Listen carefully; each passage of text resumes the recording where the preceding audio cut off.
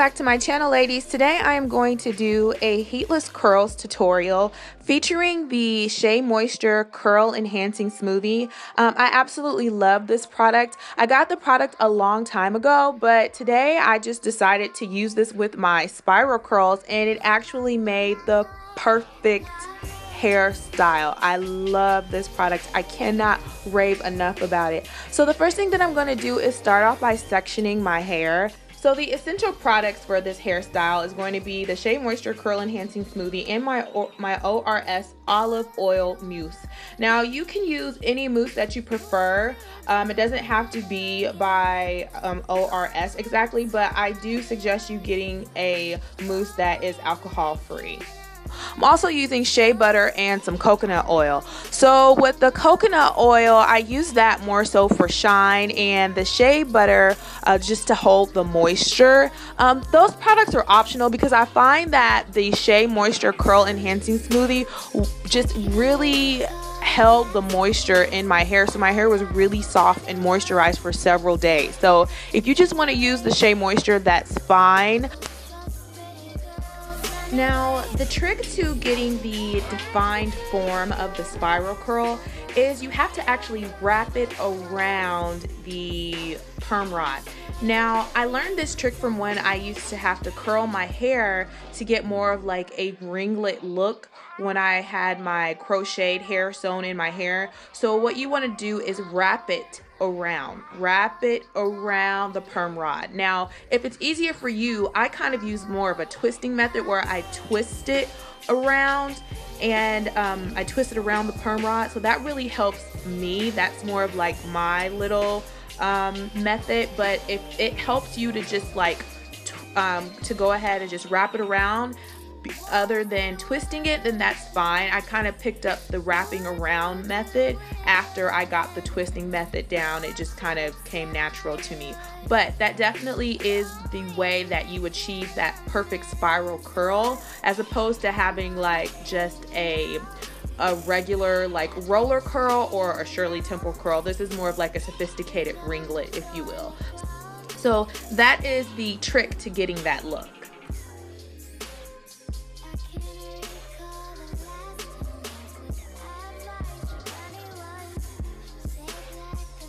And as you can see, this ringlet did not quite make it to the perm rod, but I did go ahead and just leave this clip in for you so you can see how this actual method gets you that ringlet. I mean, it's not fully developed, but as you can see, if you were to do a Shirley Temple curl, you wouldn't have had that form. You would have had to wait. You can automatically see what this method does for the curl. It already gives you like that form. It's not fully formed into that spiral curl, but it has somewhat of a ringlet form.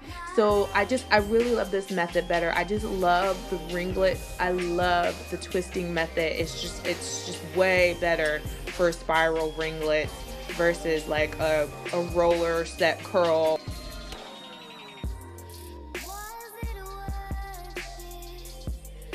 And I'm using pretty much different size of perm rods. I have really small ones, some medium sized ones, and then I have some, like, the color is gray, white, and pink. So when you go to Sally's, take a look at those colors if you have medium length hair like mine and you want to style it the exact same way.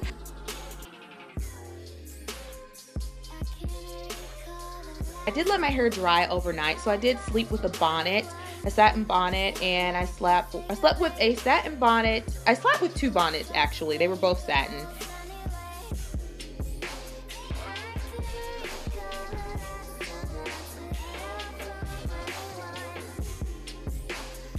Now I'm just taking my hair out of the perm rods, and as you can see, a beautiful, beautiful ringlet spiral curl. It is just gorgeous, hunty, gorgeous.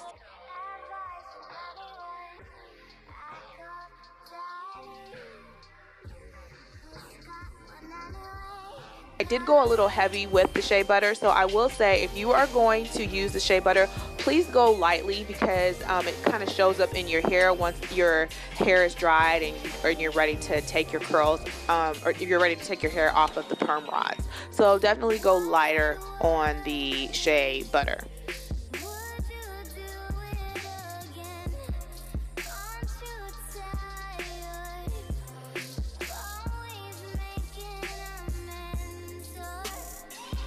And so now I'm just kind of breaking them apart so I can get more volume, just have a little bit more fullness with the hair, and just have like that really big hair that I absolutely love.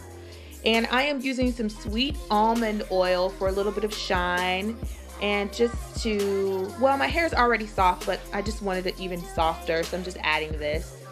And now I'm using a pick to just give more volume and just to like pick out the roots a little bit, just, you know, just make it really cute. Just big hair, got it. Can't go big or go home, right? Like, I just love big hair. And I will not be doing anything with my edges because I am on a journey to love my edges, all of my hair, all of me. So if it is in its natural state and not smoothed down, that will be okay with me. Besides that, I've done a lot of damage in the past to my edges, so I will not be manipulating them in any way, shape, or form. Now, I was able to get, I'd say, about 6 to 7 days out of this hairstyle. I do have a picture of day 2, skip a few days, and I have day 5, a little video clip just showing you kind of, the curls are kind of starting to lose its form, but I still loved it. It was like that wild kind of curly big hair. I just absolutely loved it. I still got compliments on it even after the curl started to kind of lose a little bit of shape. But I absolutely love this hairstyle. So I really hope you ladies enjoyed this video. You can always connect with me on social media. I'm on Instagram, Facebook. Check me out on my blog.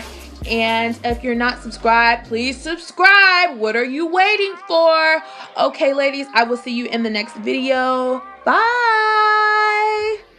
I am doing the Maybelline Dream Matte Mousse Foundation. I'm so excited to review something today because I haven't done a review in a long time. I was a little oily around here, so I'm just going to place it over my skin right now. And I am going to apply it with a foundation brush to one side of my face.